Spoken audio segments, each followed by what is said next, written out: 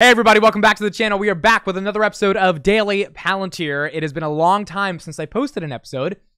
Really, it's been a week, and the reason I have not posted an episode in a week, even though this was one of the most monumental weeks for Palantir, I think in Palantir's history, is because I've been streaming every day for like almost 9 hours, and I think my executive decision is that we're just going to go fucking live all day, dude.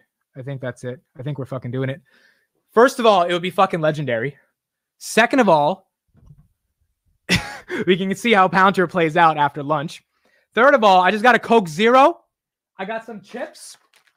This is my lunch, and we're going to keep the show going on. We're going to keep the show fucking going on, everybody. I ended up going viral on Wall Street Bets. 3% off, 3%. 3%. Holy crap. Holy crap. It's popping. Holy crap. 4%. 5%. Holy crap. I was talking to Dan Ives. We started to do all the due diligence and then talking to all these customers in the fall. It was just clear from a use case perspective, the boot camps and what they were doing. And 2 days ago, I officially lost my voice. As you can see, my voice is cracking as I'm speaking because last night I lost my voice. And that's why...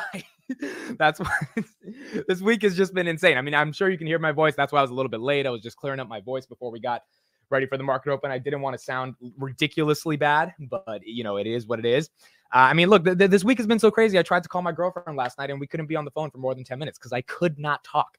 Like, I have just lost my voice talking about Palantir. So I'm here on a Sunday, and now it is time to discuss what has happened in Palantir's Q4 earnings. Obviously, if you've been part of the channel, if you followed me on Twitter, you have kept up with everything that's gone on. If you've been part of the live streams, which we've had, you know, a bunch of people that have been with me pretty much throughout the entire day, every day for the past 5 days, we have looked at Palantir stock go from $19 all the way to $25.12, and it's been basically staring tick by tick by tick and seeing the momentum as it keeps going higher and higher and higher, and it's been very exciting. It's more exciting, quite frankly, than anything that's on Netflix. It's been a fun week, but I haven't been able to actually sit down, do a proper video, give all my thoughts, give sort of the core things I'm thinking about, not in terms of just the stock running up 45%, but in terms of the sentiment that has changed for Palantir at the company itself. And in this video, Sunday afternoon, right before the Super Bowl, hope you guys enjoy. Let's get into it. So I'm going to start off with some of my high-level overview thoughts on Palantir, their Q4 earnings, and then we'll get deeper into about 5 or 6 metrics that I want to discuss. This quarter was a turning point, and I believe an inflection point for Palantir.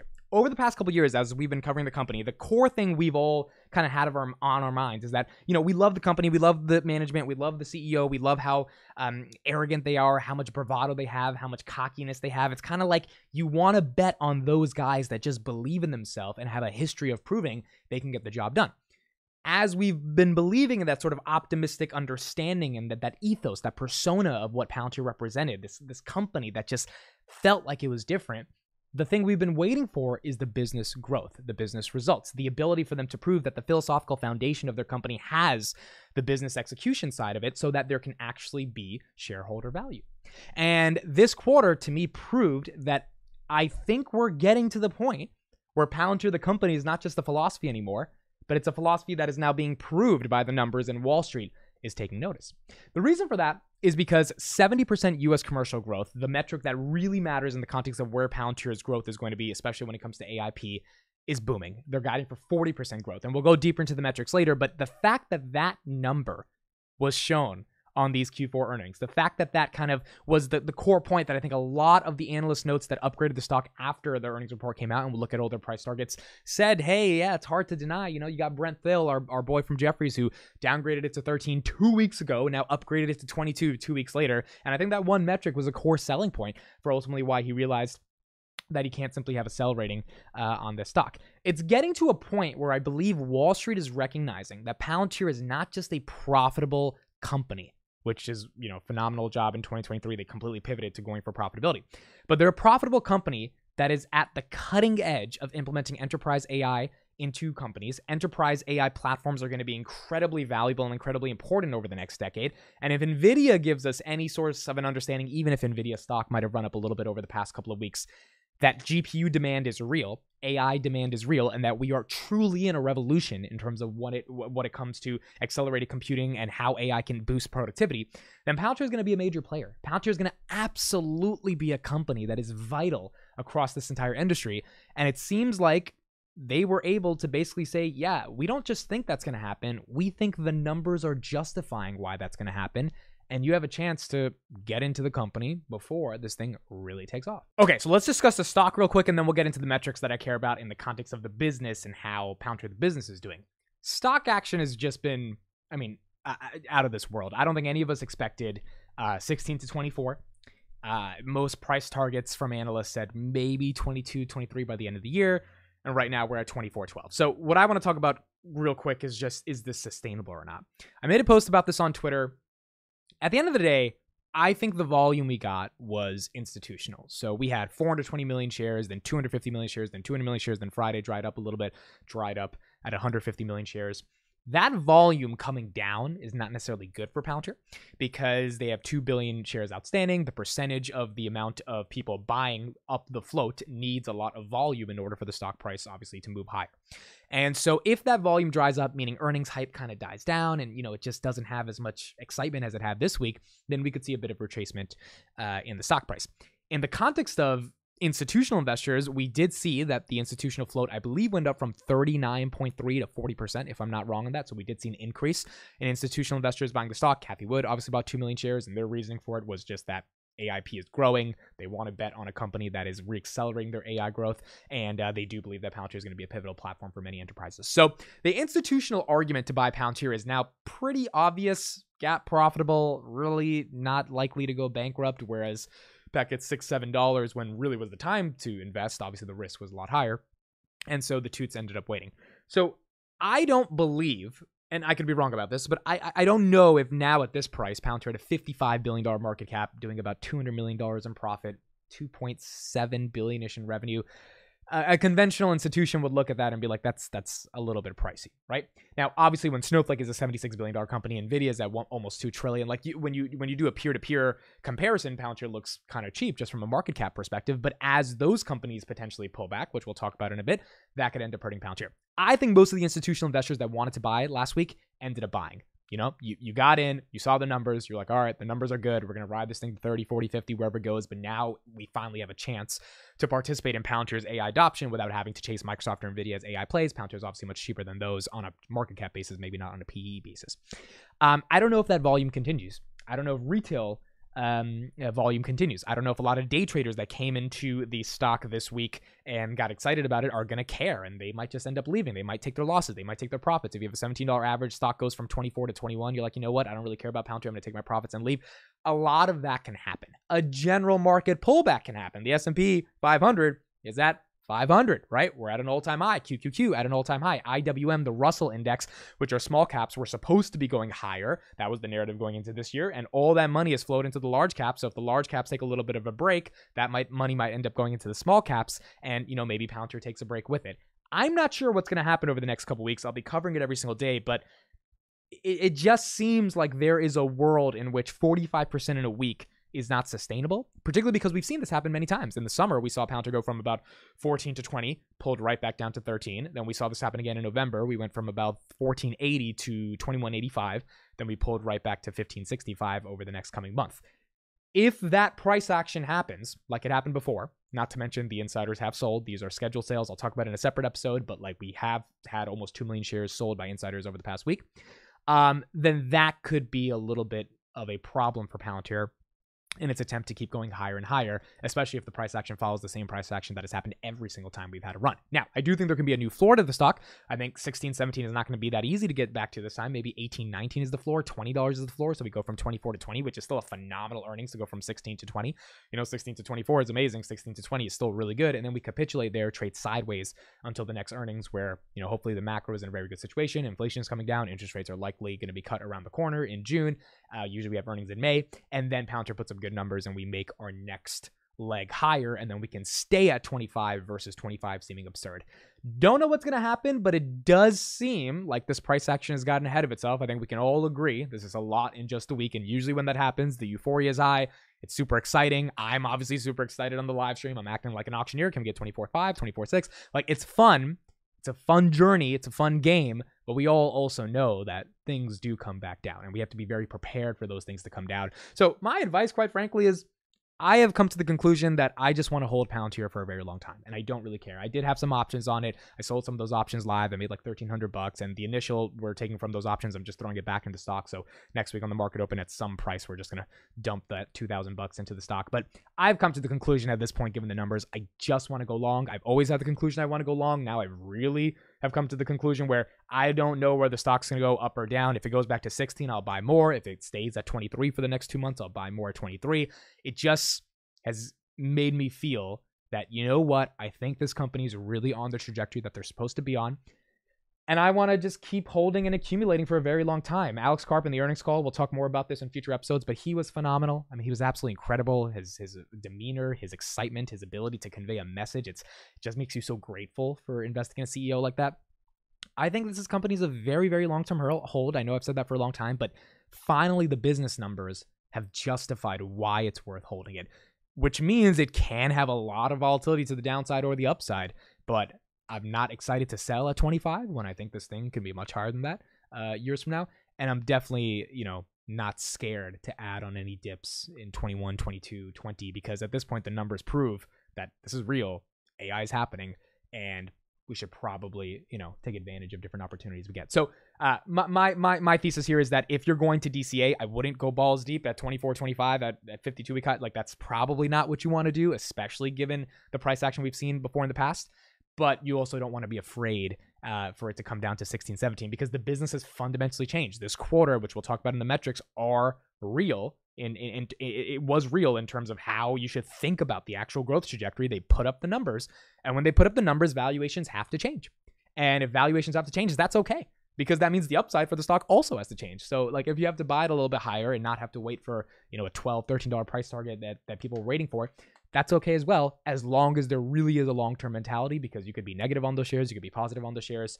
To me, at this point, it's going to be a fun 5, 6, 7 years just letting this whole thing play out. And so those are my thoughts on the stock, and we'll end up seeing where it goes over the next few weeks. All right, let's get into the metrics that I want to talk about. These are some really, really cool metrics that I've seen this week on their earnings, and I think these metrics kind of show that Palantir has officially made a change in their company. We have total revenue growth, 20% year over year, 9% quarter over quarter. Very, very exciting to see that revenue growth. Obviously, that revenue growth was driven by the continued acceleration of their U.S. commercial business. They put up the numbers. They are guiding for 20% year-over-year growth as well at about $2.685 billion. I do think they are sandbagging on those numbers, and that's probably going to be closer to 22 to 23% as the U.S. commercial business continues to accelerate. But that right there was what we needed to see. Analysts thought they would come in with $602 million. They came in with $608, beat expectations there, and they continue to be GAAP profitable.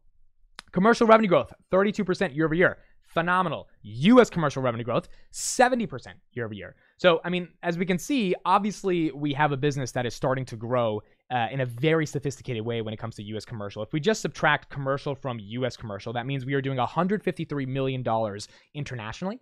Obviously, that $153 million internationally in commercial is not growing at 70% the way U.S. commercial is growing. Now, this is okay because this is what Karp and company have said the business should be judged on, how well they can grow in U.S. commercial, particularly with their new AIP product, because that is the product in terms of implementing large language models that every single enterprise in the world is trying to figure out how they can use to make their company more efficient, have better revenue, have better margins, and cut costs.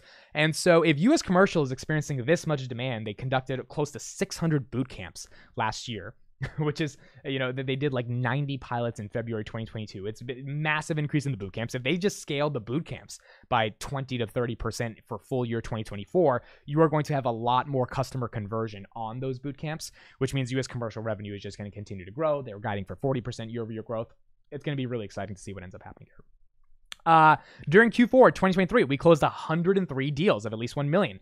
37 were $5 million, 21 were $10 million. Why is this important? Because they only added about 45 customers, I believe. We'll check it out in a second, but about 45 net new customers. So if that's the case, 44 customers. If that's the case, if they only added 44 customers, but they did 103 deals, then that means that 59 of those deals were with existing clients. And we did see the net dollar retention go up from 107% to 108%. I think it'll take a few more quarters for the monetization to play out. And then that should get back closer to the 120s like it was about a year ago. But the fact is they are closing deals, not just with brand new clients, but with existing clients, which means they're going to those clients and saying, hey, here's what we have to offer. Here's why you should really be using it. If you're already using Foundry, you should be using AIP, maybe even to their government clients as well. And that's why Palantir is getting more momentum in terms of the growth. Now, this was my favorite metric. This is a metric that I was a sucker for. Adjusted operating income margin hit a bottom at Q3 2022 at 17%. This was the quarter where Carp said they wouldn't be profitable till 2025, and it was just one of the worst quarters Palantir ever had. That has more than doubled from 18 months ago, 17 to 34, and it's up 5% quarter over quarter. This is really important. You need a good adjusted operating income margin to be able to sustain the actual money coming from the business itself that ends up going back to free cash flow, going back to the money that Palantir is going to be keeping on their balance sheet. Like, we need to make sure that margin is higher and higher. And as a software company, you need that margin to be high because that's what investors are paying for, that there's a fixed cost to doing your business because you make very good software. That software ends up scaling, which means if you do incremental changes to the software, the margins should go up. That's the whole benefit of investing in SaaS plays. And then if you can grow top line growth, you have this amazing recurring revenue at these fantastic margins, which is why investors are able and willing to pay the multiple for the stock. So that metric going up was also very exciting to me, and it means that Palantir is becoming more fiscally responsible in terms of how they can conduct business growth and margin growth on the actual income from operations. Q4 2023, $3.7 billion in cash. We went from $3.3 billion to $3.7 billion. I do not think they're going to do a buyback with this money. A lot of people are saying, hey, they should do a buyback. I vehemently disagree. They don't need to do a buyback. It's not going to reduce the float. They need to take that money, invest it into R&D, or just continue to collect the juicy treasury income from short-term T-bills, and those T-bills should help them sustain GAAP profitability. Palantir was $93 million of net income this quarter, up from $71 million last quarter, which means the rate of growth in the net income is about 29%, which is higher than the rate of growth of revenue, which is at about 20%, which means we're starting to see some leverage in terms of the business if they can expand the actual margins on profitability, even if top-line revenue growth is not growing the same as net income margin. So very exciting to see that the fact that net income is going up. Adjusted cash from operations and adjusted free cash flow was $305 million with a 50% margin in Q4 2023. So all in all, I mean, $3.7 billion in cash. It's one of the most pristine balance sheets on the market, no debt. Very, very excited to make sure that Palantir sustains this momentum with their cash pile, and really it takes away a lot of fear in terms of the company and, you know, going bankrupt, just given the fact that they have so much cash. If anything ever happens, they are ready to go and they can deploy it at any moment. Finally, this was the one metric that wasn't the best. Government revenue growth. It's up 11% year over year. U.S. government growth only up 6%. I believe, and this is kind of what I predicted before the earnings, that the government growth will eventually reaccelerate. It's going to take time for it to reaccelerate, but we need to have U.S. commercial booming so that we can subsidize the lack of government revenue growth. And then once that revenue growth comes in, Shyam Sankar posted yesterday that, you know, the DoD is only spending 0.015% of their budget on software. That goes up to 0.6%, 0.7%, eventually gets to 1%. Palantir is going to be in the running to get a lot of that money. And we know that billions need to be spent on AI, machine learning, advanced operational metrics when it comes to the military, the DoD, not just in the United States, but all across the world. And so Palantir was pretty clear on their government business and their international government business on the earnings call when they were asked about it. They said it's going to take some time. That's eventually going to reaccelerate. But their U.S. commercial business is leading the growth. And as long as that continues growing, it gives the company more time to figure out the stuff that's not growing, which I believe they're going to be able to figure out. I mean, no one thought Palantir was going to be able to sell their software in 2022.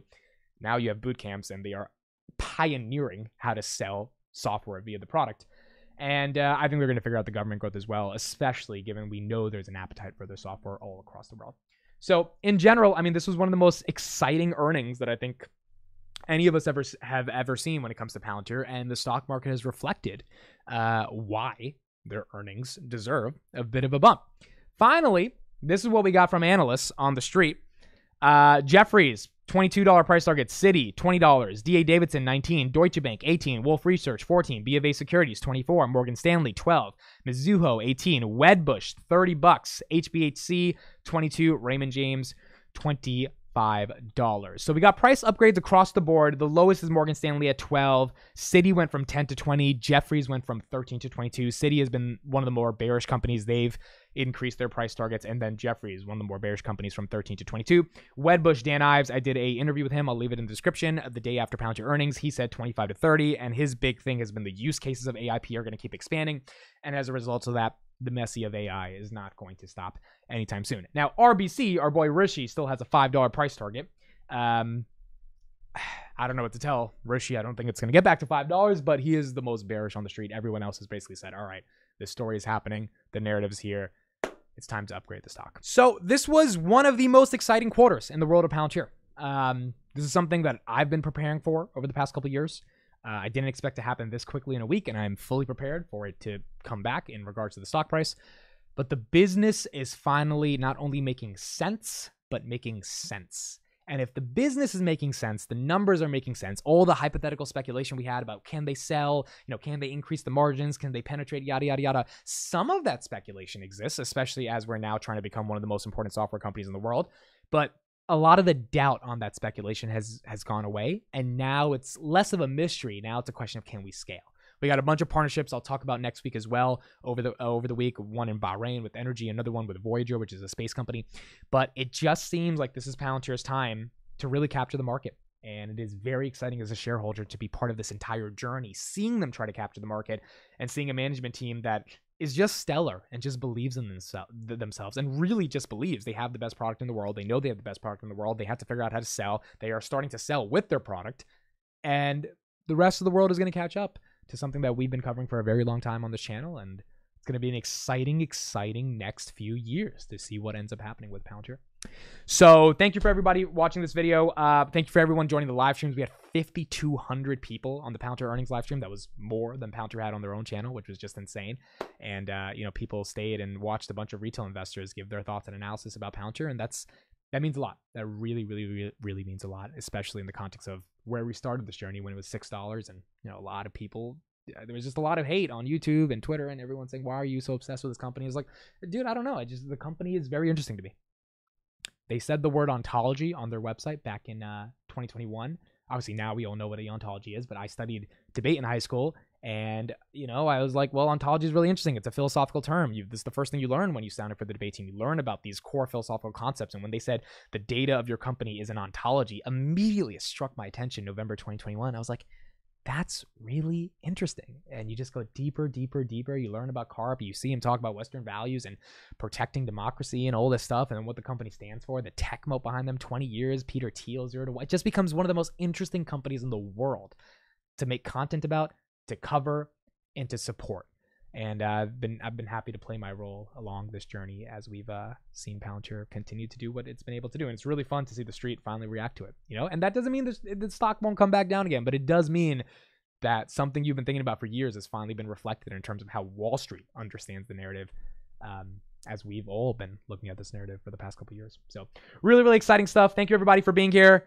I will see you guys on the next episode of Daily Palantir. Sorry I couldn't post any episodes this whole week. It's just been a very busy week, but we'll be here. Live streams, market open. Check them out, 8:45 to about 10:30 a.m. Market closes 3:45 to about 5 p.m. every single day. And we will keep doing it and covering the company that has captured all of our imaginations and see what ends up happening from here. DailyPalantir.substack.com, free email newsletter. Check it out. Free to subscribe. Thank you all for being here. I'll see you in the next one. 96, 2191. Okay, we're going to do it now. Here we go. Boom. Let's see what happens. This is Amit manipulating the market. 2193, baby. SEC, I was just kidding. Please don't take that seriously. All right. That's the one share rule. We did the one share. Now, all we got to do is let the magic of the one share do its thing and push us over the hump. That's it. And there we go, baby. 22. There we go. It pushed us over the hump because it's Wednesday and that's hump day. That's what I'm talking about. $22.12. $22.12. I told you, we got to push it over the hump. It was flirting with 22, but that one share just really gets it over 22, up 1.23%. Let's keep this fucking going, dude. Fuck 17. Fuck 18. We are in the roaring 20s, even if we are not roaring kitties. $22.20, up 1.5%. Momentum is there.